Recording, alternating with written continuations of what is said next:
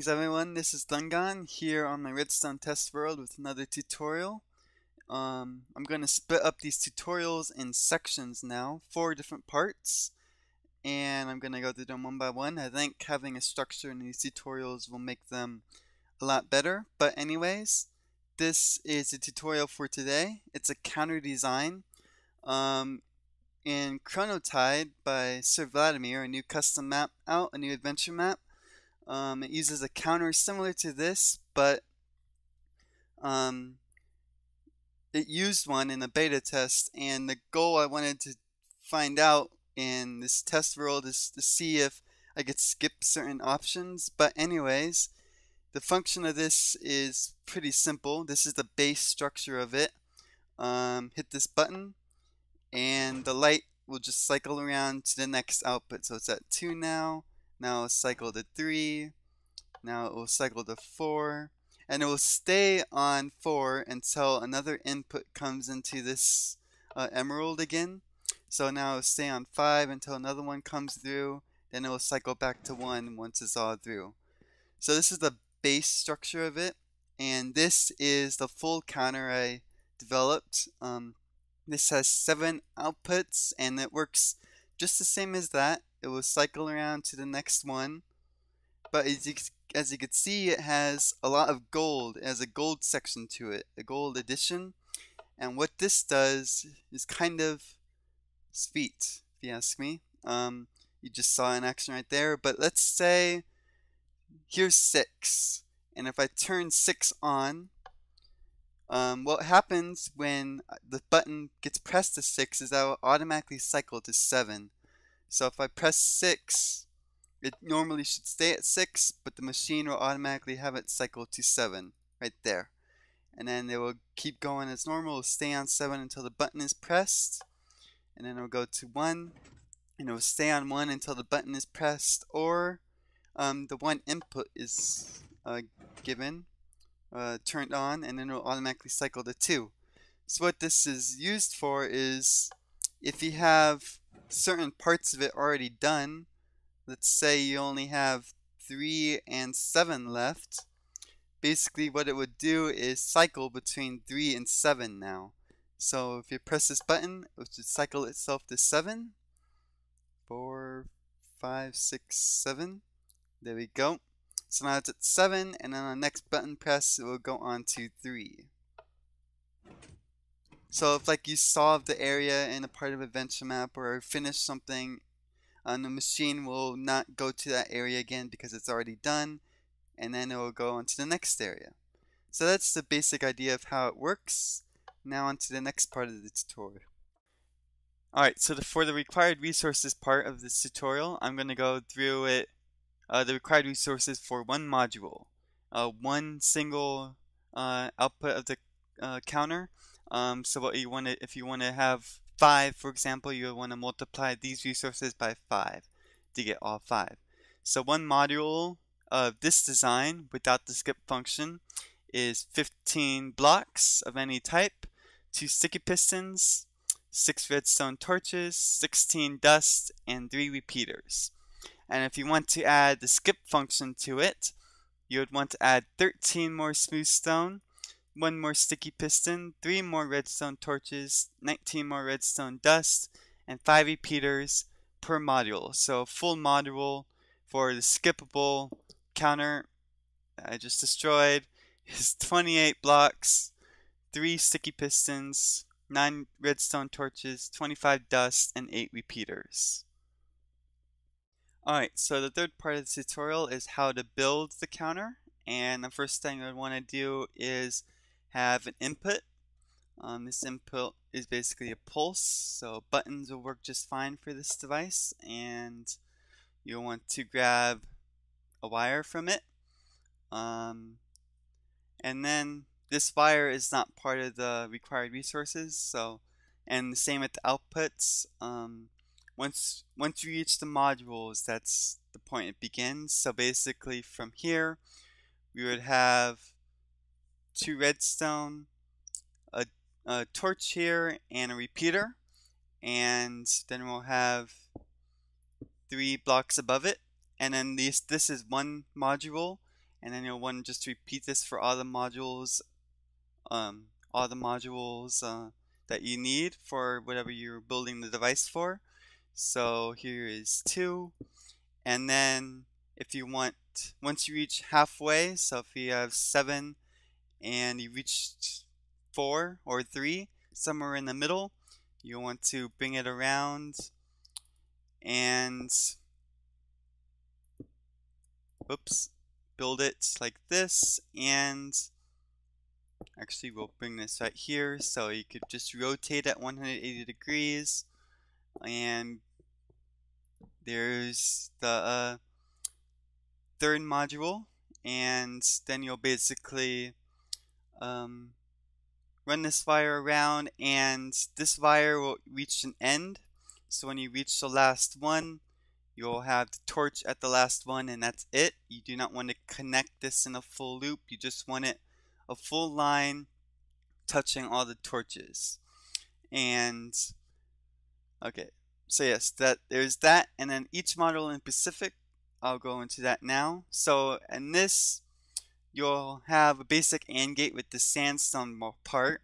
You want a torch on top of this block and a torch right here, and the AND gate will connect at right here. So this is the output of the AND gate, and the 2 inputs right there.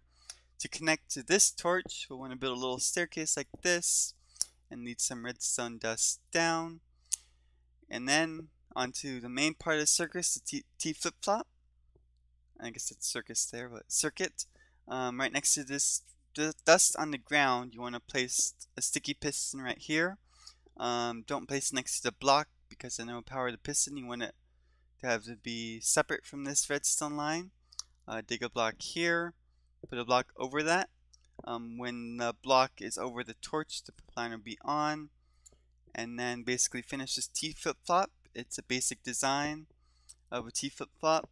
You'll want to have 2 torches here, and then dust above, and that's the T flip-flop. And then 2 more dust right here, and then the output will be this emerald. And this is for the non-skippable version. You'll want to have the output here. But in the meantime, you'll want to build 5 iron or 5 blocks in this shape, and it will come from this torch. This dust line will come from this torch, weave around into a repeater. This repeater is important for the design so the wires don't cross. And in addition to that, you'll want to have another part of the same line have a repeater from this direction. So 2 repeaters into the T flip-flop, and this wire comes from along here. And the next module is built the same, little staircase like before, a wire to it, and you want it to lead into a torch. There's a line in it leading to another torch. And then you'll have the repeater again, just like so. Dig a hole, 3 blocks like that, torches like that, and dust like that. And then the iron line could be any blocks besides iron. I'm just using iron to make it color coded. But you'll have that same Tetris pattern redstone dust here, repeater leading in, and then this repeater leads in from the iron line of the previous module, just like that. So that works like that. And if you rotate around, when you rotate around, you have the same AND gate shape, just like so, a little staircase like before, and then the wire down here. T flip-flop as before, like so, and then dust up the top. And this iron line, normally you have a repeater right here and it connects to the module before it, but instead of that, you want to grab the iron line from over here, work it all the way around to this repeater, and go through this repeater. Make sure when you do this that this torch, there's only 15 dust in between. You want to make sure that this line actually does go all the way through. If it's more than 15 blocks, you could just add a repeater along this line. It will slightly delay it, but not crazily so. And then once you work your way all the way through, unlike this input line here that just ends, this iron line will go all the way around full circle. So this this line does go all the way around to the beginning, and it goes full circle around all the T flip-flop connection points.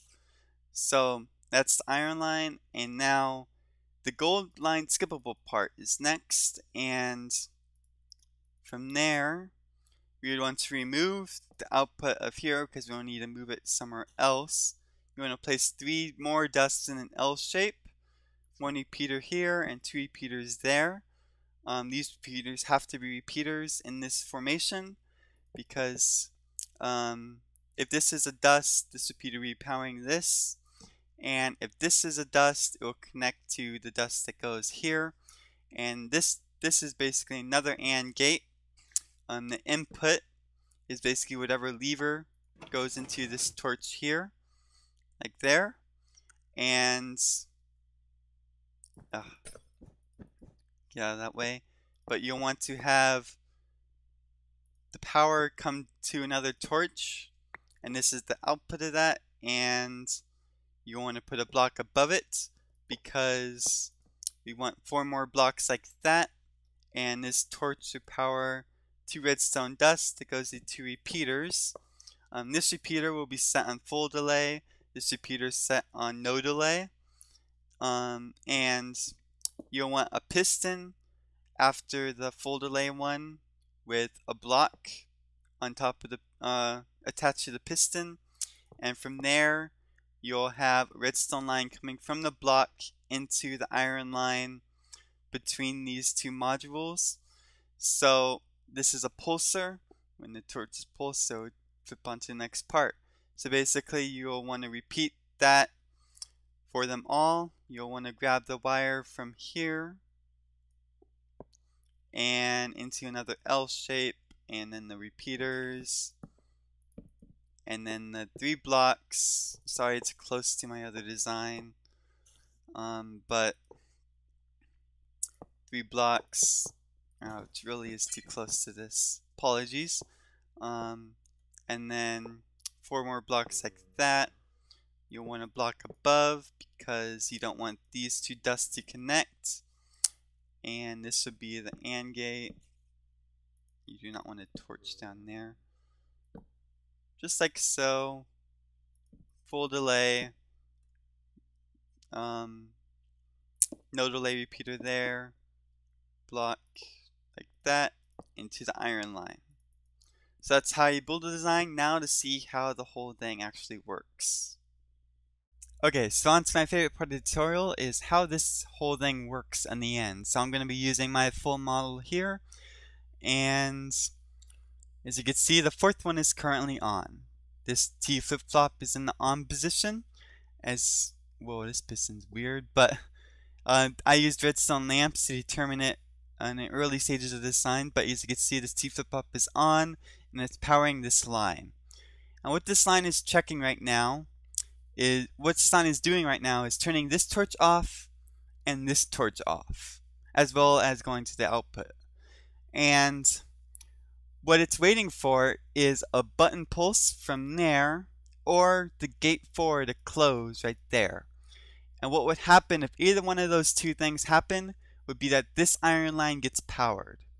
If it's a button pulse, the pulse will come through all these and into this torch. All these torches down here will turn off, but this is the one that matters since gate 4, we're on gate 4. And if this torch turns off, this AND gate turns on. And when this AND gate turns on, this iron line turns on. And it's a pulse. This torch will eventually turn itself back on again when the button pulse goes through. So this iron thing will turn itself off.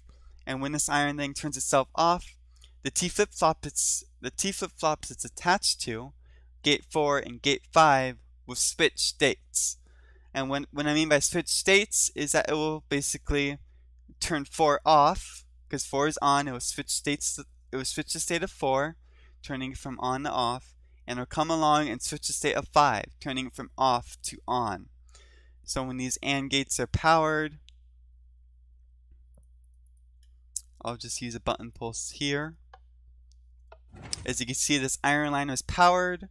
it turned off the 4 T flip-flop, and now this T flip-flop is depowered, as I would like to call it. This redstone lamp is off, as well as the pulse along this iron line turned the T flip-flop on 5 on.